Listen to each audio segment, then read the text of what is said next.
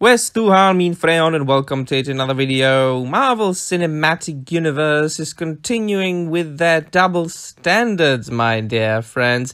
But you know it, I'm sure, if you've seen the latest trailer for Thor, Love and Thunder.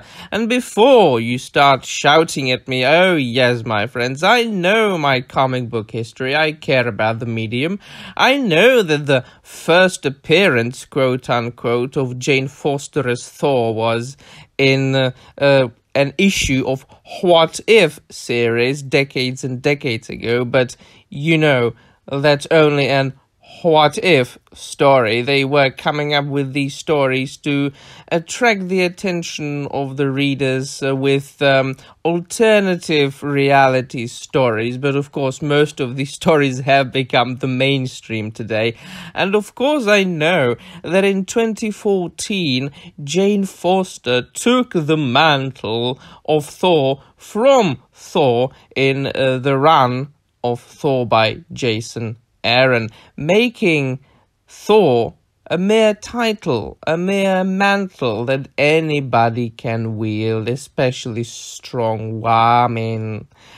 And I know that it happened because Thor lost his ability to wield Mjolnir after the fight with Nick Fury, and then Jane Foster was diagnosed with cancer, and the hammer Mjolnir was abandoned on the moon, and it called unto Jane Foster, and she was transported there, and then she took the hammer and became the mighty Thor.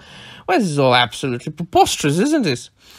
Although I have to admit that the initial issues, the initial, let us say, 1 or 1.5, 2 collected editions of the Mighty Thor, or Thor by Jason Aaron, were good, especially the God Butcher story arc, who is also going to appear in the film.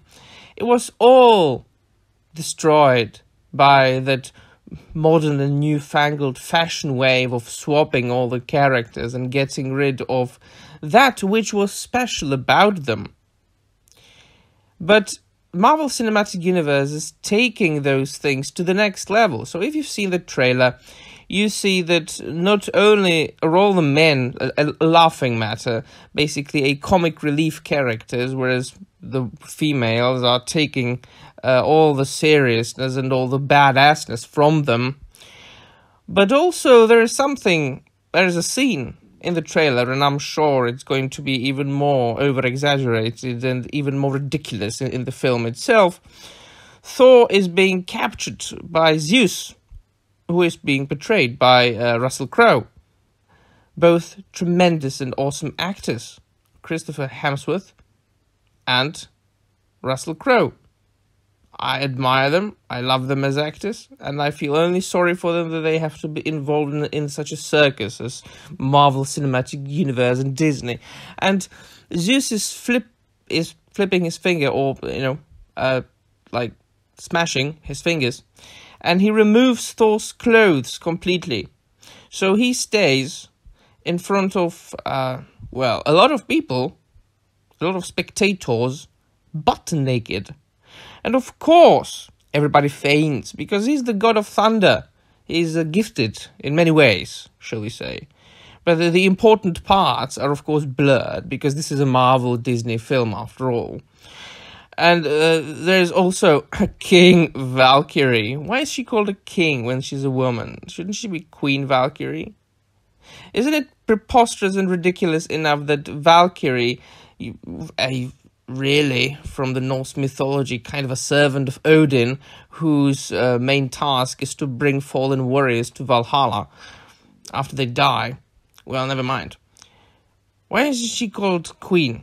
And Jane Foster, the mighty Thor, they are looking at it as well. And Jane asks, should we help him?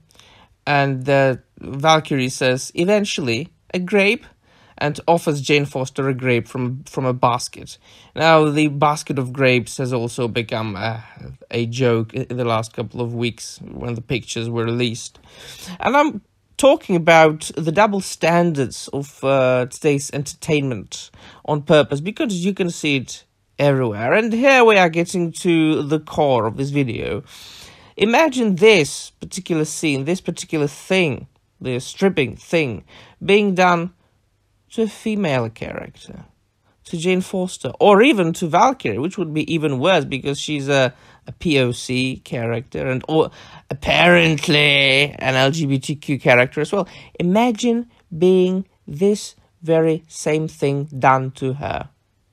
The world, the internet, all the crazy Twitter psychos, all the SJWs, all the crazies would go crazy about it. They would feel insulted in a second and they would demand the scene to be deleted from the film. Can you see the double standards there? We can objectify a man every day, but when we want to look at a good-looking woman in a film, in a comic book, in a video game, wherever, we are objectifying her and we are the ists and phobes and we are the disgusting men. Well, my friends, that's one of the many reasons why I have given up on modern entertainment, because it is full of double standards, bad double standards. But of course, the first and prime reason is that all the products are very bad, of a very low quality. I've only seen one tremendously good and awesome new film made in the last couple of years, and that's The Northman. And such a film will not come for a long time again. Alright, my friends, let me know in the comments down below what you think about this objectifying, what you think about Marvel and Disney, or maybe mainly Disney, being sick and twisted. And that will be all. Thank you very much for watching, and I'm out of here.